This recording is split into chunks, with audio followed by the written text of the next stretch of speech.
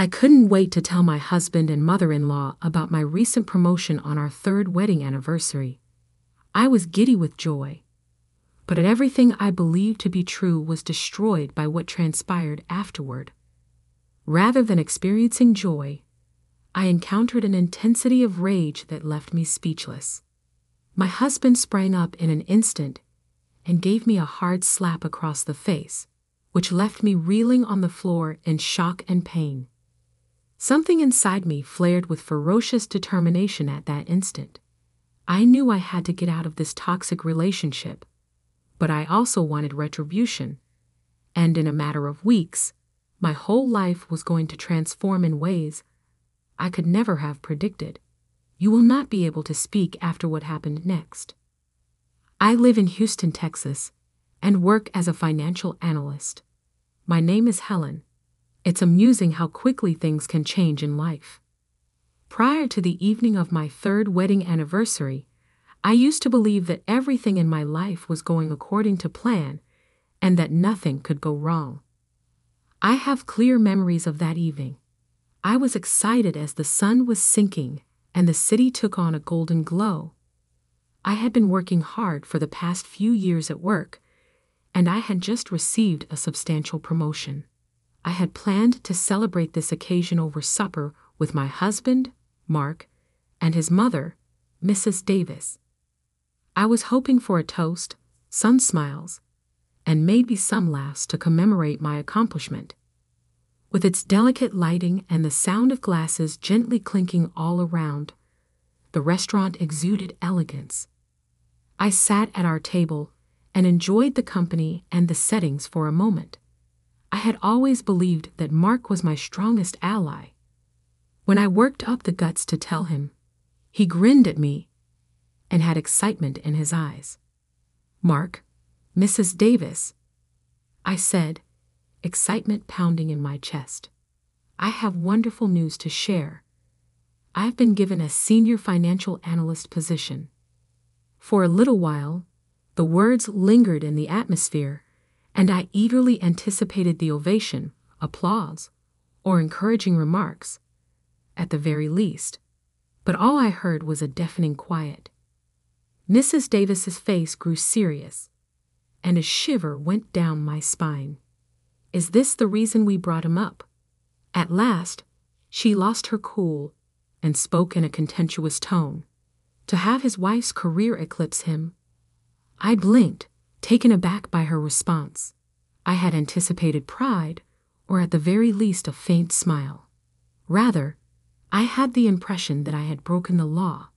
Mark shifted in his chair uneasily. The turmoil was seen in his eyes. He was torn between his mother and his wife, yet he still wanted to help me. "Mom, Helen has some wonderful news. We ought to honor her accomplishment," he murmured feebly, his tone lacking sincerity. Mrs. Davis would have none of it. "Helen, how about establishing a family? Do you believe that a promotion could ever truly replace a child's joy?" Her remarks cut deep, and I was overcome with rage. I inhaled deeply while attempting to keep my cool. "Mrs. Davis, I think I can manage my career and family. I value this promotion very much." Mark avoided my eyes and cast his gaze down at the table. He said, "Helen, maybe we should take what Mom is saying into consideration." His tone was aloof and icy. My heart fell. I didn't think I married a supportive partner like this. Trying not to cry, I answered, "I can't just quit my job to satisfy your mother's expectations. I should be respected for all of my effort." The tension in the air increased, and I could feel other diners' eyes on us. I saw a change in Mark's attitude as his level of frustration increased. "Helen, you're being irrational. You are not my rival. You are my wife. Can you not see that, please?" His remarks were more hurtful than any physical impact, like a slap in the face. "Mark, this isn't a competition." My voice wavered as I said, "I'm trying to share my success with you, and I could feel tears starting to form in my eyes. Mrs. Davis narrowed her eyes and leaned in closer. You should consider what's best for our family, not just what you want out of your career. I felt confined. Driven by rage and desperation, I said, "This is who I am, and I won't give it up. Not for anyone." I was battling for my identity as much as my career. Mark abruptly sprang to his feet, his body tense. "You're not getting it, are you? Your career is the most important thing to you. This is sacrifice, the essence of marriage." I could see then how his mother had shaped his perception of our marriage, turning it into something stifling. We were a team, I had always thought, but now I felt alienated in my own life. I shot back, feeling the heat rising in my cheeks. Sacrifice shouldn't mean losing yourself. My dreams are worthy too. As the debate came to a head, Mark suddenly and shockingly raised his hand and hit me across the face. Conversations in the restaurant were muffled as the sound reverberated throughout. Startled and perplexed, I collapsed onto the ground. The world seemed to stop for a little minute. I was in shock at what had transpired. My cheek ached from the smack and the betrayal of someone I loved, and my heart was racing. As I lay there, tears streaming down my face, I realized that this was a turning point. The trust I once had in Mark shattered in an instant, and I knew deep down that I couldn't stay in this toxic environment any longer. I pushed myself up from the floor, my heart pounding. I felt a surge of determination rising within me. I couldn't let this define me. I would not be a victim. I would reclaim my life. The evening had begun with excitement, but it ended in chaos. As I looked at Mark and Mrs. Davis, I understood that this was not just an argument, it was a wake-up call. I needed to take action to break free from the chains of expectations and start living for myself. As I left the restaurant, I felt a mix of emotions swirling inside me: anger, fear, and a flicker of hope. It was time to make a change, and I was ready to confront whatever lay ahead. I stumbled out of the restaurant, my heart racing and my mind a whirlwind of emotions. The cool night air hit my face like a splash of cold water, grounding me in reality. I couldn't believe what had just happened. I felt humiliated, not just by Mark's actions, but by the whole evening's unfolding.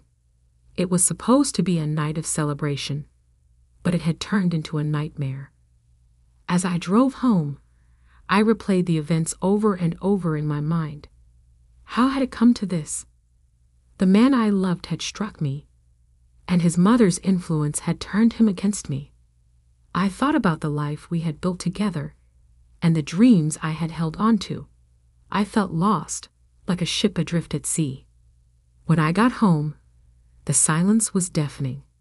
I dropped my keys on the table and sat down, still in shock. The walls felt like they were closing in on me. I could hear the faint sound of my heart beating in my ears. I pulled out my phone and stared at the screen. There were no messages from Mark, no apologies, no concern, nothing. I called Rachel, my close friend and colleague. I needed someone to talk to, someone who would understand.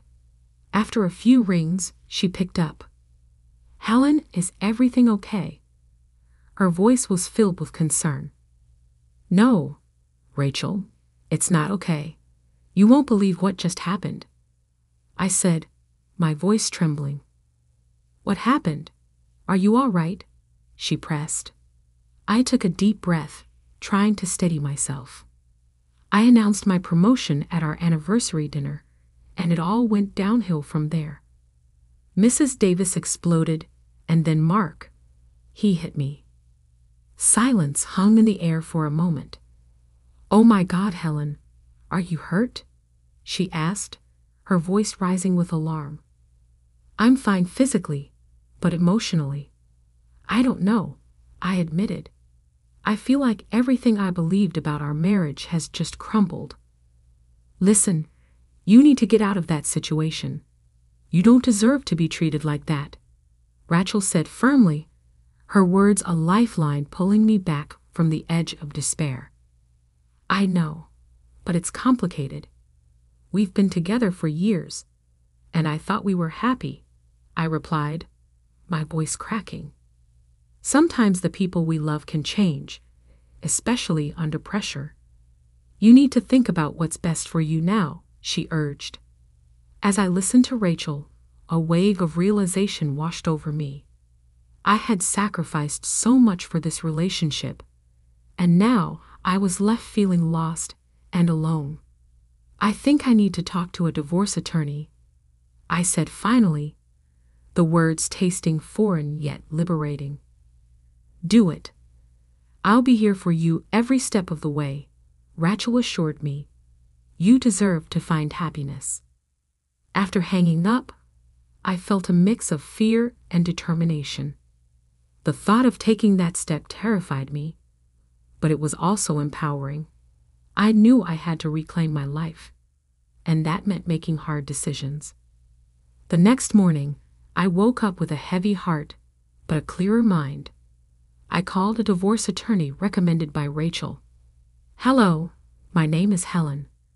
I need to file for divorce, I said as soon as the call connected. Understood. Can you come in this afternoon to discuss the details? The attorney replied. Yes, I'll be there, I said, hanging up with a sense of resolve. I was taking control, one step at a time. At work, I tried to maintain some semblance of normalcy, but I could feel the weight of the previous night's events pressing down on me. My boss, Mr. Roberts, noticed my distraction during our morning meeting. Helen, is everything all right? You seem a bit off today, he asked gently.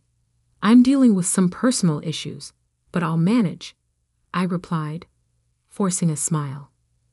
You know you can talk to me if you need to, he said, his voice filled with understanding. Thank you, Mr. Roberts. I appreciate it, I said, feeling grateful for his support. It was comforting to know I had allies at work. Later that day, Rachel surprised me with lunch. I thought you could use a break, she said, sliding into the chair across from me. How did the meeting with the attorney go? I haven't gone yet, I admitted. I'm nervous about what's next. Just take it one day at a time. You're stronger than you think, Helen, she encouraged. I felt a glimmer of hope at her words. As the afternoon wore on, I found myself lost in my work, trying to escape the emotional turmoil swirling within me. I focused on the numbers, the spreadsheets, the analysis, anything to keep my mind occupied. Finally, the time came for my appointment with the attorney. I took a deep breath before stepping into the office, my heart pounding. The attorney, a middle-aged woman named Karen, welcomed me with a warm smile. Let's get started, Karen said, her tone professional yet empathetic. Tell me what's been going on. I shared my story, detailing the emotional and physical struggles I had faced. As I spoke, I felt a sense of empowerment growing within me. I was no longer just a victim. I was taking action to change my life. Helen, it sounds like you've made the right choice for yourself. You deserve to be in a healthy, supportive environment, Karen said, her words resonating deeply. After our meeting, I left the office feeling a mix of anxiety and exhilaration. I had taken a significant step toward reclaiming my life. The path ahead would be challenging, but I was ready to face it head on. I would no longer be defined by someone else's expectations. I would find my voice, my strength, and my freedom. The weeks following the anniversary dinner were a whirlwind of emotions and hard decisions. After my meeting with Karen, my divorce attorney, I began the difficult process of detaching my life from Mark's. Each day felt like a mix of dread and hope, a constant battle between my fears and the determination to reclaim my identity. At work, I buried myself in projects. With my promotion still fresh in my mind, I focused on proving myself, not only to my colleagues, but to myself. Mr. Roberts, my boss, continued to check in on me. "Helen, you're doing excellent work. If you need to talk, I'm here," he said one afternoon. "Thanks, Mr. Roberts. I appreciate your support," I replied, feeling grateful for his understanding. One evening, Rachel, my closest friend, texted me, "Let's celebrate your new beginning. How about drinks this weekend?" Her message brought a smile to my face. I needed this, an escape, a chance to feel normal again. "Absolutely. I could use some fun," I replied, excitement bubbling within me. That Saturday, we met at a lively bar downtown. The atmosphere was warm, and I felt a rush of energy as I walked in. Rachel waved from a corner table, and I joined her, feeling the weight of the past few weeks start to lift. "Cheers to new beginnings," Rachel exclaimed, raising her glass. "To new beginnings," I echoed, clinking my glass against hers. We chatted about work, my promotion, and the future. I revealed my plan to start a mentorship program for young women in finance. I want to help them navigate challenges like I've faced. I shared that's a brilliant idea. "You'd be an amazing mentor," Rachel encouraged.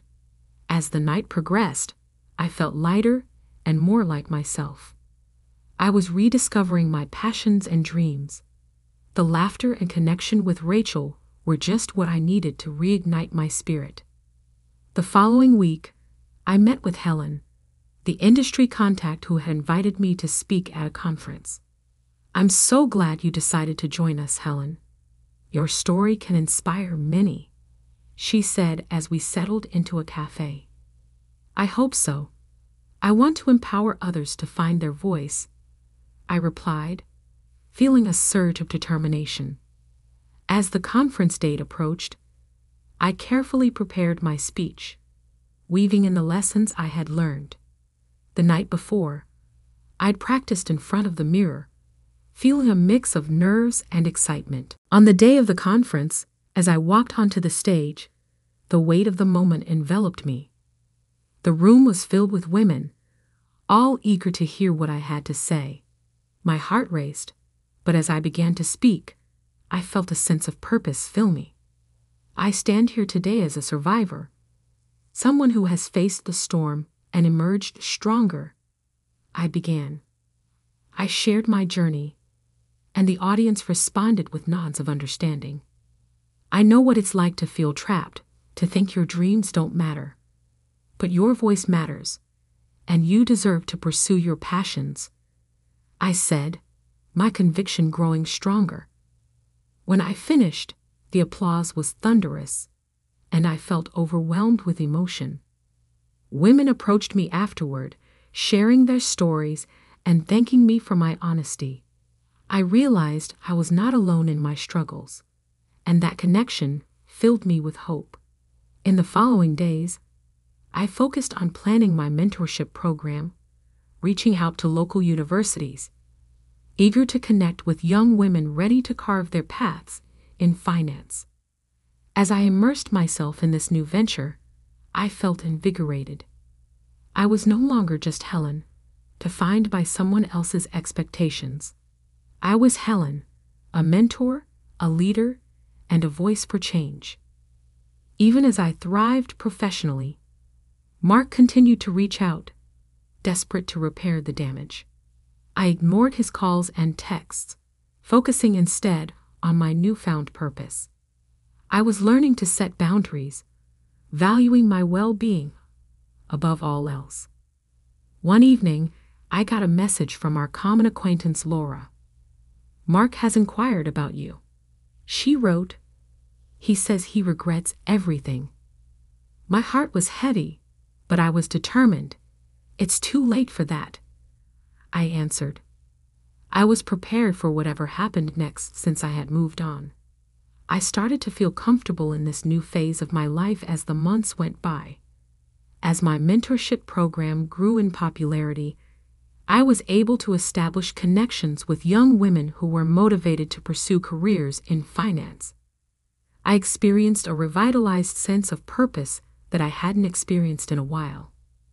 I held the program's inaugural meeting one Saturday at a nearby cafe. I had a surge of excitement when I observed the participants' excited expressions.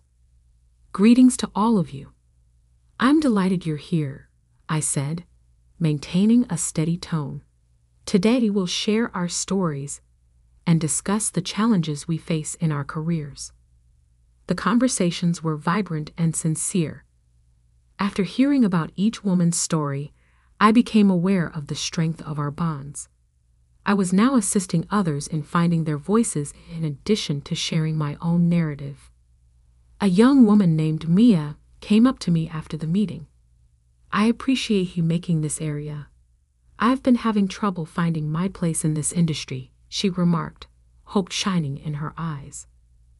"That's exactly why I started this program," I grinned in response. "You belong here, and we'll support each other." I became more at ease in my job as a mentor with every encounter. I also started looking into other possibilities for myself. I gladly accepted Helen's invitation to present at another conference. I was more confident and felt less anxious this time. I was prepared to share my victories as well as my challenges. While getting ready for my speech, I thought back on my progress. I was no longer the woman stuck in a bad relationship or the one who had been slapped in front of relatives. I was Helen, a person who had risen above her circumstances and was resolved to change things. When the conference day finally arrived, I experienced the usual flutter of nerves along with excitement as I walked onto the stage. "I want to talk about community strength and resilience today. We can conquer anything as a team," I said. The crowd erupted in thunderous applause afterward.